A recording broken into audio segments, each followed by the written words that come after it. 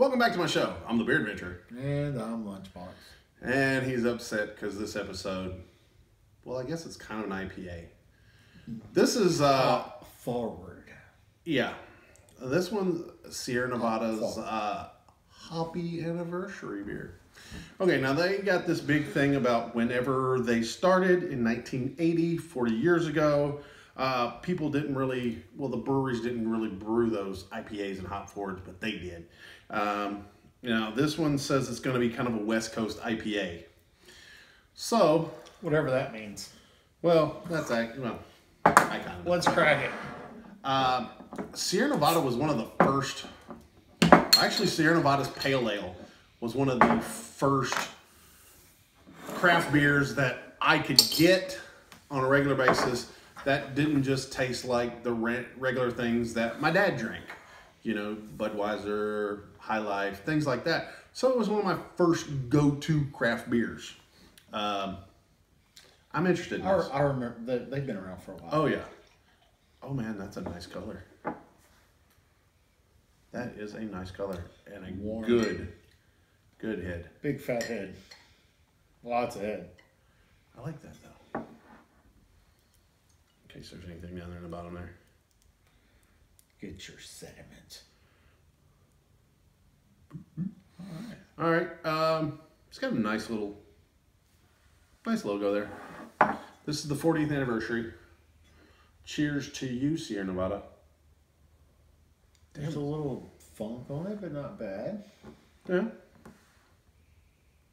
Well, let's see what we got. Definitely smell the hops in it.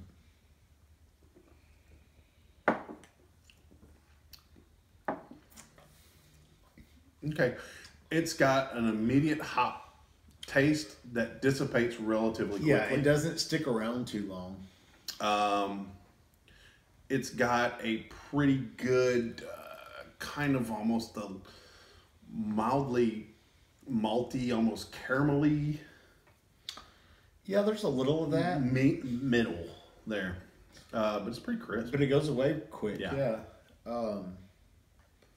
That hop is the first thing that hits you. Oh, gosh, yes. But it did not hit as hard as some of the other IPAs I've had. Right. So well, that's kind of the hallmark of that West Coast. Forward. That's the West Coast IPA. Yeah, that wasn't unbearable. No. It's nice. I really don't know what the difference is between, like, say, their Pale Ale or their IPA. I know this is much milder. Yeah. Much milder than, like, their Torpedo. I had one of those not too long ago. I've never had one of those. Yeah. I won't punish you with that. I'll punish somebody else with that. Okay. Thanks. Probably get Robbie on that one. That'll be pretty funny. He's not an IPA guy, so we'll get him on that. But overall, I think it's a fairly tasty beer. But just know, I mean, Hoppy Anniversary. It is a hop forward beer. There is quite a few of the aromatic hops and the citrus hops, but there is some of those piney hops.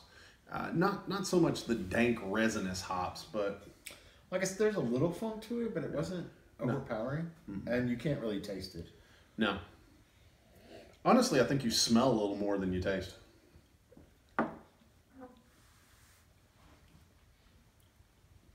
I'd say it's pretty clean for an IPA.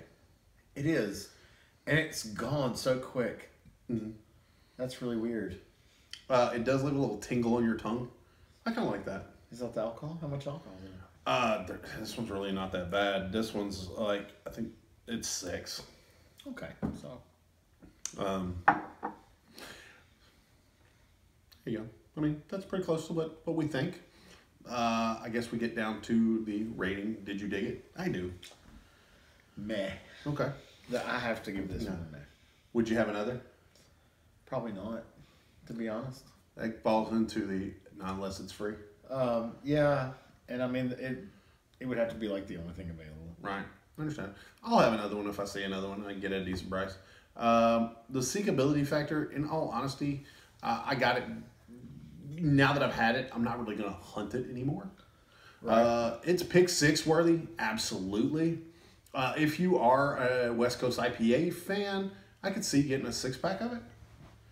But if not, You know, this I'm is not gonna get it. this is a love letter to their West Coast IPA fans. The guy that's been with them forever and really likes I can that. see that part of it. Yeah. Because, I mean, it is well put together. Oh, yeah. I'm just not a fan of the style. No, So, completely understandable. Just like, I'm not really a fan very of the middle of the seltzer. road for me. I have to give this one a 5. A 5? Yeah, it's just, it's complete, but it's just very middle of the road. For me, I think it is part of that West Coast IPA that I really give them the credit for that. I don't know exactly how much they deserve, but to me, that's when I think of the West Coast IPA, I immediately see Sierra Nevada in my head. And because of that, and I think this is a beautiful example of that style, I give it a 7. Okay. But I like hops, so Right. that's me. I understand. Well, there you have it, folks. Let us know what you thought down there in the comments. If you give us a like if you enjoyed it, a subscribe if you want to see him have to drink more things he doesn't enjoy. Suggest something better. Yeah, or just suggest something else you want to see. I've got a couple people do that.